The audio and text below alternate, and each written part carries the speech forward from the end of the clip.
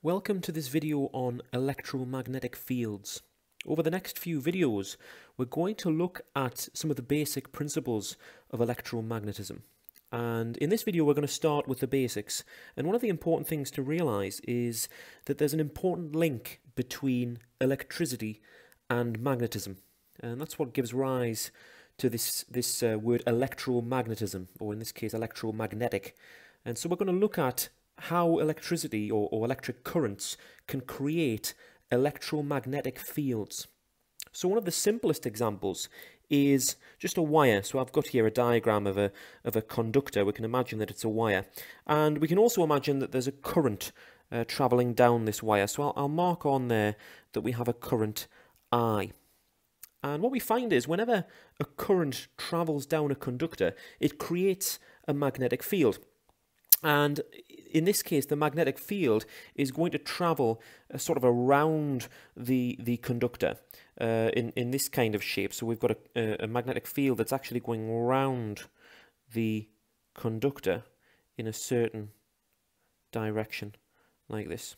So we've got this magnetic field being produced.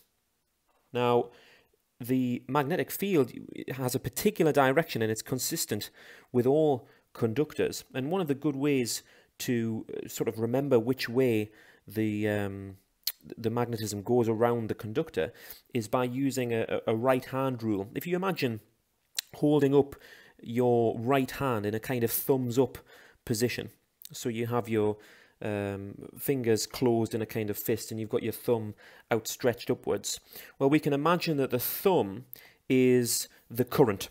So our current is pointing upwards, and then our closed fingers represent the magnetic field, which travels around like so. And so that link between current and magnetic field is consistent, and we can use that right-hand rule to remember.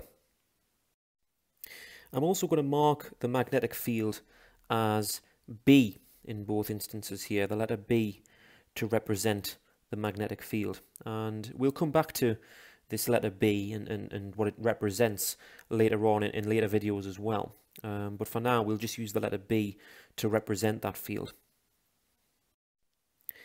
It's a little bit impractical to be drawing wires and conductors like we're doing now, and one of the things we can do, and we often see, is wires or conductors represented with an end view of the conductor. So if we imagine that we're looking, if you can imagine our sort of, I'll draw an eye there, our perspective of the wire, we're looking at the end of the wire and the current is coming towards us. We can represent that on the page by simply a symbol like this. We draw a wire with this dot in the middle. So that's the current heading towards us. Now, if our perspective was, say, at the wire at this end, and we're looking at the current travelling away from us, we would represent that on the page as a circle with a cross. So we've got two symbols now that we're introducing. A conductor with current coming towards us,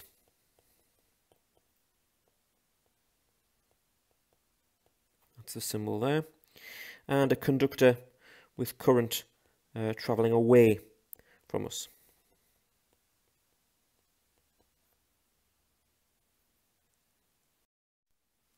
Let's look at these two symbols again, because what we can do is we can use our right-hand rule again to represent the magnetic field that goes around these two conductors. So on the left-hand side, we have the same symbol again, the current travelling away from us, so the current going into the screen. And what we can do is we can use our right-hand rule to represent the current in this case. So we would have to take our right hand, and our thumb represents the current, remember, and we would point it into the screen. And looking at our right hand, we can now see that the magnetic field represented by our closed fingers is travelling in a clockwise direction around the conductor. Similarly, on the right-hand side, again using our right-hand rule, we have a current that is coming towards us. So imagining that the current is coming out of the screen towards us. And if we use our right hand rule again, we can see that the magnetic field is now in an anti-clockwise direction around that conductor. So once again, on the left hand side we have a current travelling away from us, which gives us a clockwise magnetic field from our perspective, and on the right hand side a current travelling towards us, which gives us an anti-clockwise magnetic field. Let's imagine now that we move our conductors slightly closer together. So we have two wires, and in this case they are both carrying currents that are both coming towards us, and we're moving them closer in proximity to one another. And because both of these wires have a magnetic field, and both of their magnetic fields are going in the same anti-clockwise direction, what we'll see is something like this. Because the magnetic fields of these two conductors have the same direction, they actually come together and unify to form one magnetic field.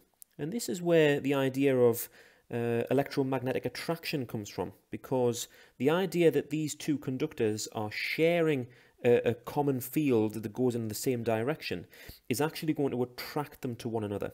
And so what we'll actually see in this instance is these two conductors will actually physically be drawn towards one another if the magnetic field is strong enough. And so we can say that parallel conductors with currents flowing in the same direction are attracted to one another.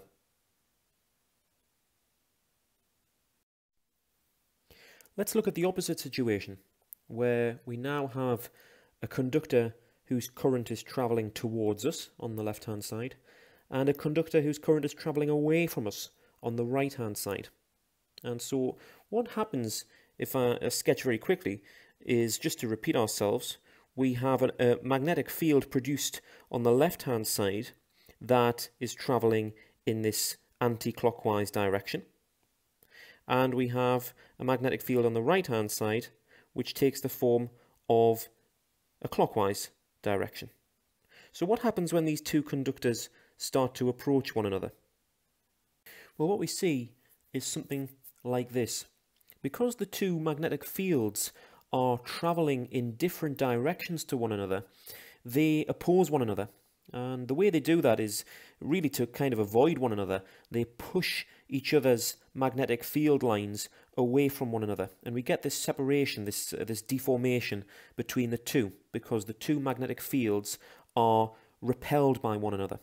And so what actually happens in this case is, because the fields want to kind of move away from one another, the two conductors are actually repelled from one another. So we see movement of the two conductors physically being pushed away from one another.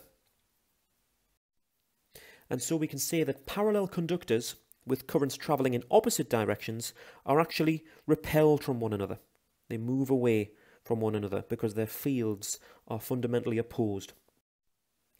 I hope this video has been useful in exploring the most basic electromagnetic field around a conducting wire, and then how those fields interact when they approach one another.